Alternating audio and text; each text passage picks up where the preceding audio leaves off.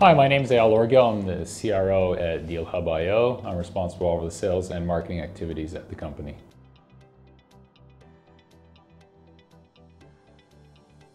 It's really important that you have a process when you go about selecting your CPQ solution. You really have to understand the needs of the different groups within the organization. CPQ is something that is cross-organizational. Although it's the salespeople that are the ones selling to the customer, it really affects different groups within the organization. First of all, there's the sales management. What is it that they're trying to achieve? What are the pains that they're experiencing, or their salespeople are experiencing that are feeding back into them? Finance, are we having issues in the finance side of things in terms of how maybe we're discounting or the pricing that we're offering, are we being accurate? Legal may be involved in there as well if we have contracts in our CPQ and our quotes that we're sending out. Sales operations, looking at the efficiency of the organization, how our processes are working, where can we improve that, where can we also reduce some error rates and inaccuracies and things. And then we also have the salespeople themselves. What are they experiencing? How are they able to get back to their customers very quickly with the right information, not having to spend too much time on internal processes so they can be out there selling to their customers.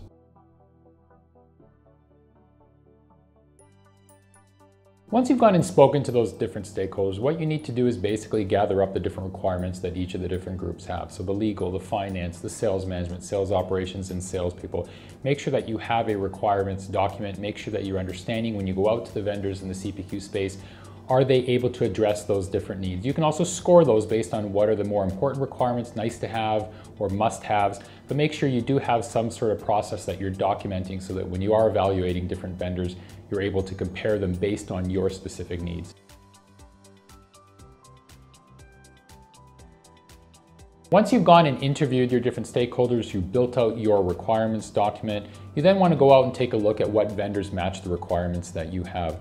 Bring those vendors in, have them demonstrate in a live environment the capabilities that you're looking for. It's not enough to just have that promise of we can do that capability. You want to be able to see that functionality operating.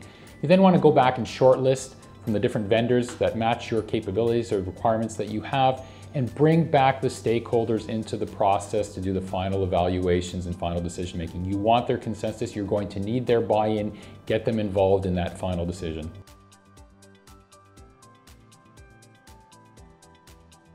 When you make the final selection of your CPQ, you want to make sure that you're also taking a look at any kind of hidden considerations that may be involved.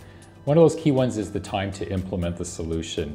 Projects for CPQ can be anywhere from 3 to 6 weeks, and it can also be 12 to 15 months depending on the solution that you're selecting. Every project involves disruption and defocus within the organization, and you want to make sure that you're selecting a CPQ that is going to minimize that defocus and that disruption within the organization. As far as the time it takes to implement as well, there's a cost involved in that. Not just the cost of physically going and implementing the solution, but the time to value. How long is it going to take until your sales team actually gets the value from that solution? That's a cost, and you have to take that into consideration. And I think the final one that you really have to take a look at is when you're selecting that CPQ vendor, are they dedicated to CPQ? Are they committed to enhancing that CPQ functionality, to taking that solution to where you need to go in the next 6, 9, 12 months and forward? So make sure to take into account those hidden considerations when selecting your CPQ. I hope you found this video informative. If you did, I'd love to hear your thoughts and any questions that you may have on CPQ.